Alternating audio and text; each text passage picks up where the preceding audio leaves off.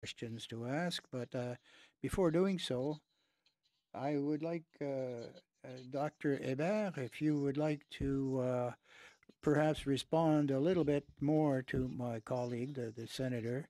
I'm from Quebec. We often read in Quebec newspapers comparisons between British Columbia and Quebec, and it's a bit shocking, if you will.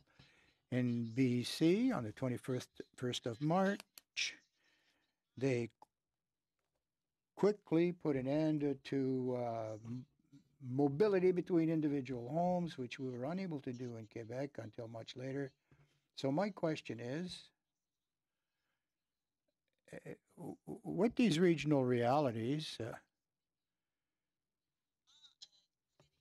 has the federal government, uh, should the federal government acted more proactively, more aggressively even, if you wish, that wasn't clear enough? Could they have been more directive, more quickly to avoid the great disparity between provinces? Well, the situation in Quebec is quite unique for a number of reasons.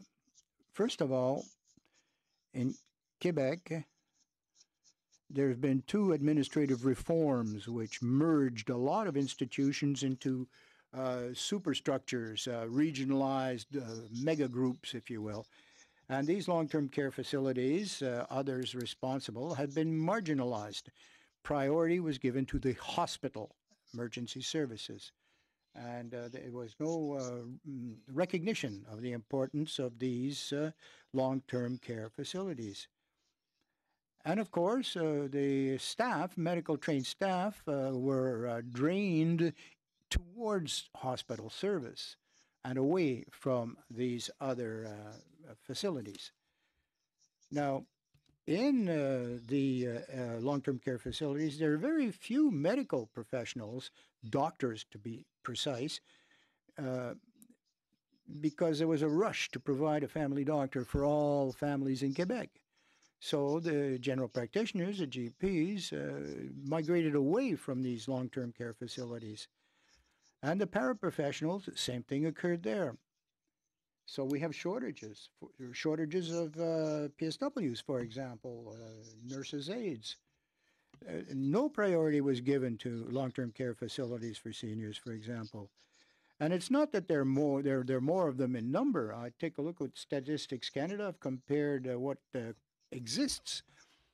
It's 5.7% among the aged population. It's 5.9% in Quebec. So it's not a greater part of the population. The problem in Quebec is the quality of services within the institutions, which has greatly deteriorated over the last 20 years or so, which allowed an explosion of this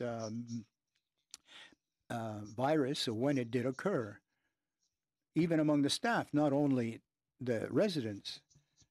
As you know, most of these people, the staff, are some are unionized, and they work in a number of different establishments. They move from one to the other repeatedly to earn a living, and this, of course, is a great vector to transmit this virus. In Canada and its health systems in general has been very active to establish certain principles in the Canada Health Act, for example, for the system as a whole. But that was based basically on hospitals and on doctors. For the rest, it's not really covered or covered adequately in the Canada Health Act.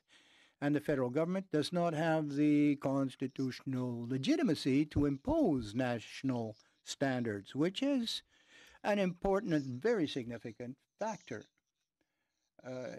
If it comes under attack constitutionally, how can you fix the system?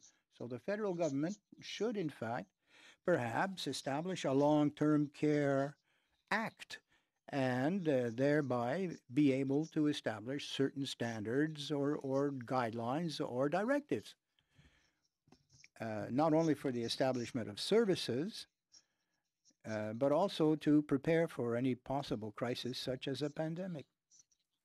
Thank you very much.